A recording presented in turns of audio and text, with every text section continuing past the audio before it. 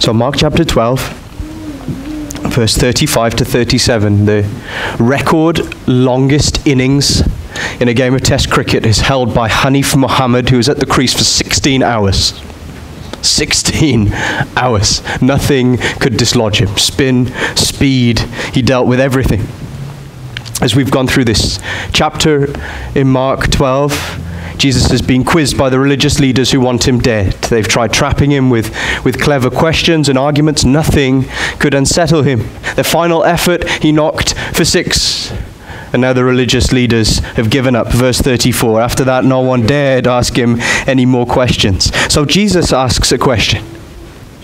He fires a single shot. They'd smothered him with their cleverly pre-planned, pre-formulated traps. He asks one simple question, and nobody can answer it. Verse 35. How can the scribes say that the Christ is the Son of David?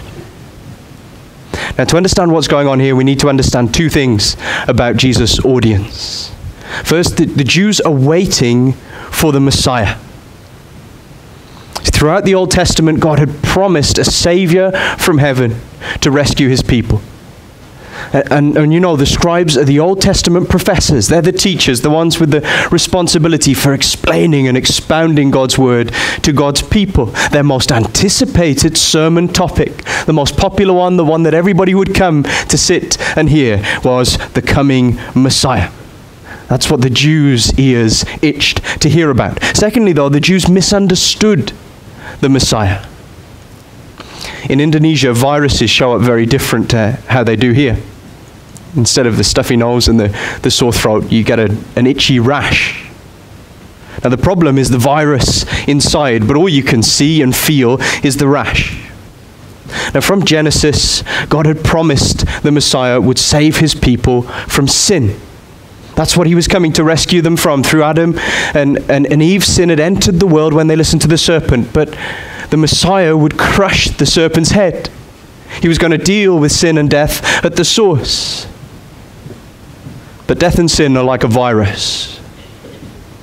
We see the symptoms in our lives. We can't get away from the symptoms in the world around us. But because the rash is itchy, we too easily forget the real problem. Now that's what happened in Israel. The Jews had this huge, visible problem, this consequence of sin that they couldn't escape. They were ruled by Rome. And so foreign governors made their laws and imposed foreign taxes, which were enforced by foreign soldiers assisted by traitorous tax collectors. That was a big problem in the eyes of Israel. Rome was casting a shadow over politics, the economy, home, work, and the future. And so that's what they need saving from. They see it every day. They can't get away from it. At work, at home, it's always there. This is how the Messiah then is going to save us from our big problem by breaking Caesar's iron grip over Israel and driving the legionnaires into the Med. You see, the religious leaders hadn't come to Scripture intending to twist it, at least not initially. But they made the mistake of interpreting God's word in light of their need. See, rather than letting God's word tell them what they needed, they brought their need to Scripture and read it through the lens of their need. They hated Rome. They knew that the people hated Rome. And so they taught what they wanted the word to say. They made the Messiah into a military savior. Now I want you to see how perceived need, what they thought they needed, shaped their exegesis. And that word means the way we understand and explain the Bible.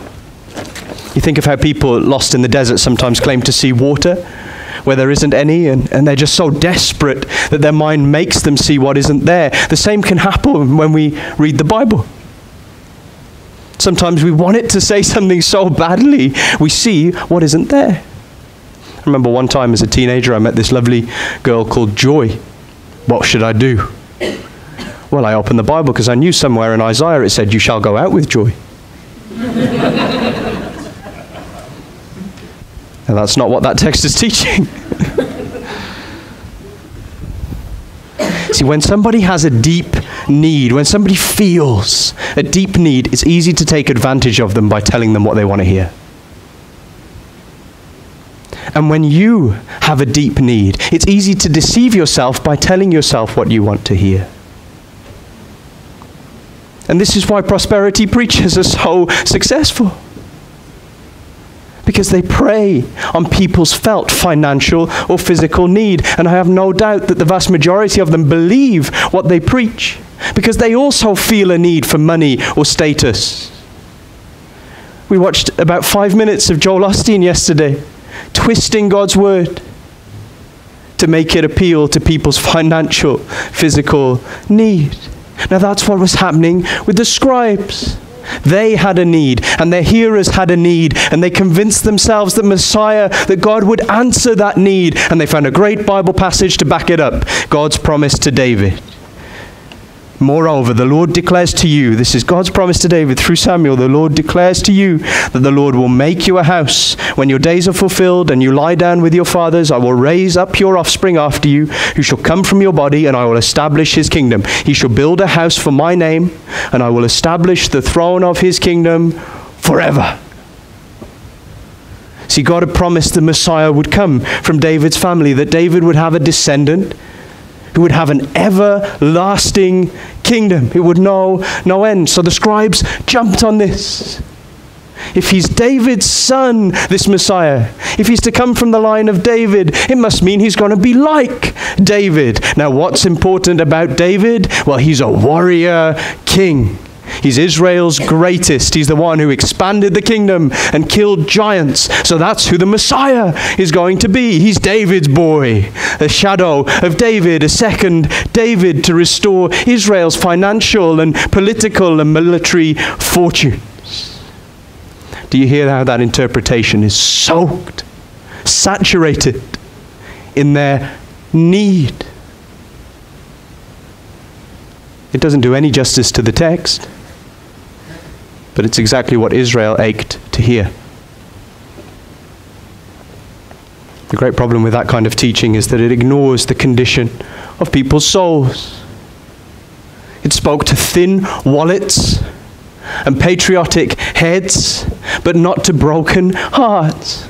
It promised a cure for the rash, but not the virus. The surface needs had distracted the people completely from their real need. Next thing I want you to see is the real danger of letting your need shape your view of Jesus.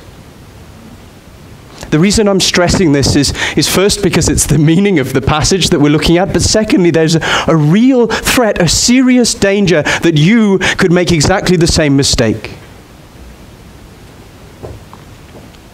See, how you go to the Foursquare is very different from how you go to the doctors.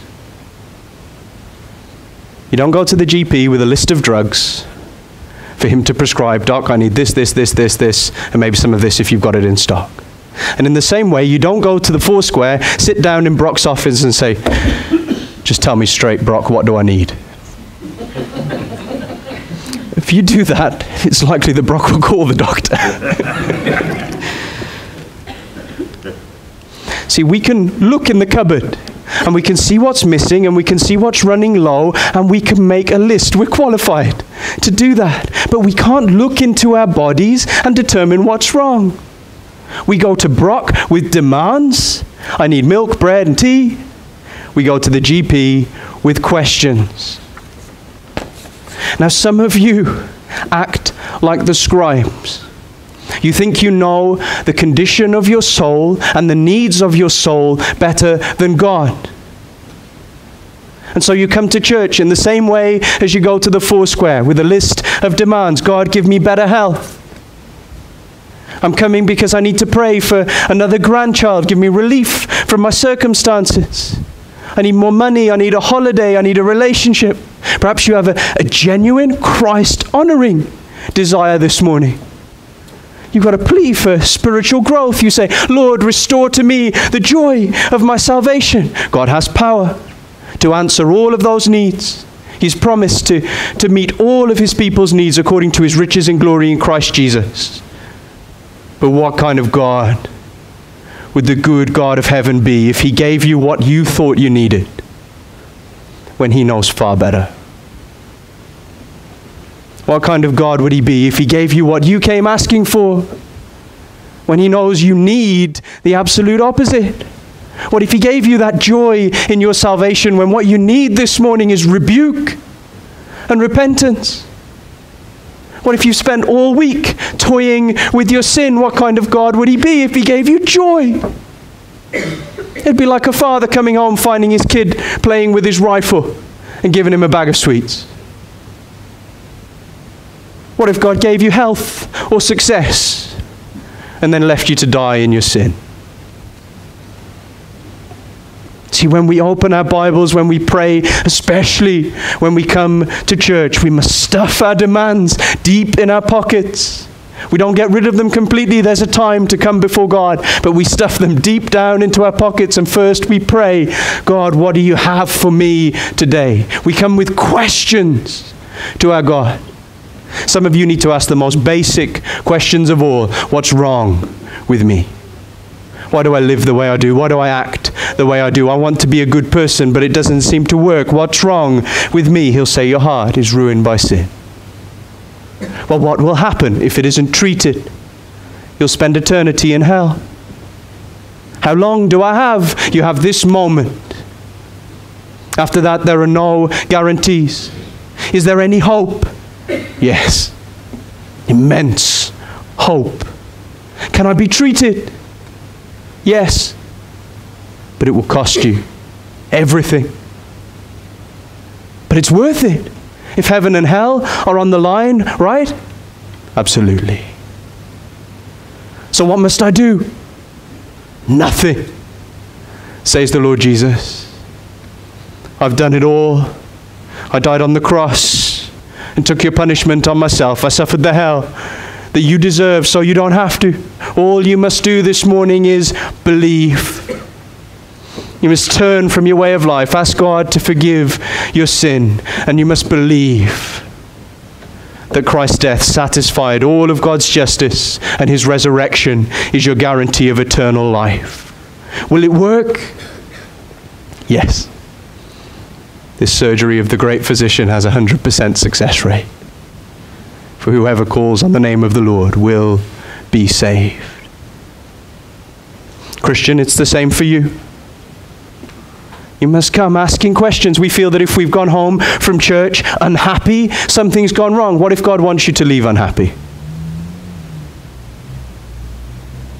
We must pray every sermon. What do you have for me?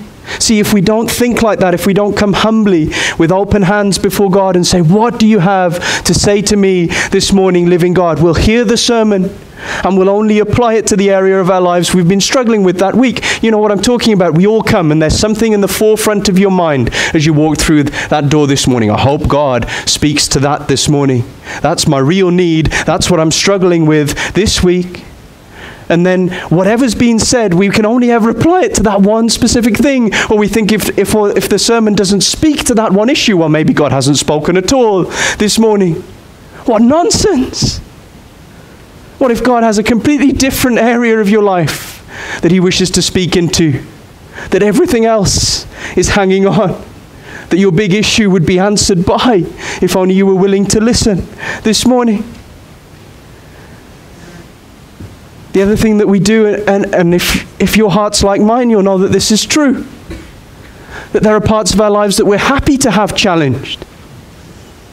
There are parts of our lives that we're happy for God to rebuke us on. And we'll apply the sermon to those bits. But then there are other areas we want him to leave well alone. Don't challenge my comfort and my happiness. And so do you see what we've done? We've made God our grocer rather than our healer. And we've come to him with demands rather than questions. And if that's you, you must repent and come humbly to God's word. You treat him as Lord with the right to rule every area of your life. Cleanse your hands, you sinners. Purify your hearts, you double-minded. Be wretched and mourn and weep. Let your laughter be turned to mourning, your joy to gloom. Humble yourself before the Lord, and he will exalt you.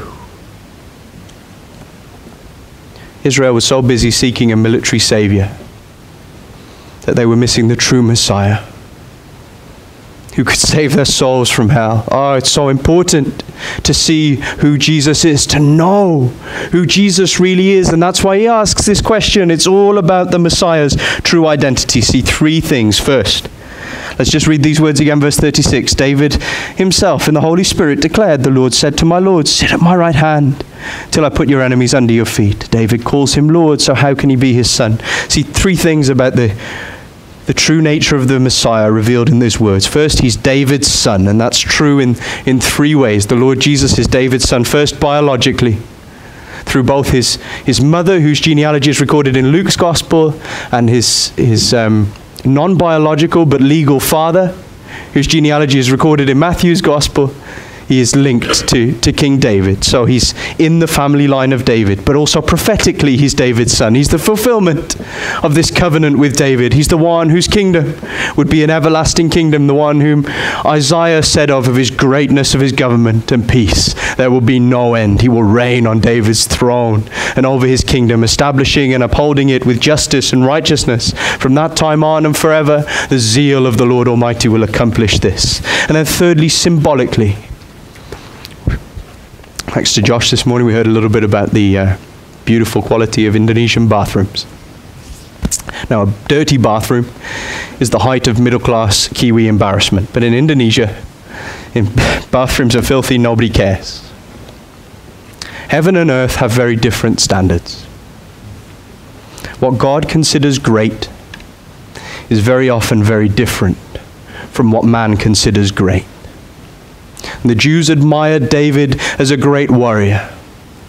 But God loved David because he was a man after his own heart. That was real greatness.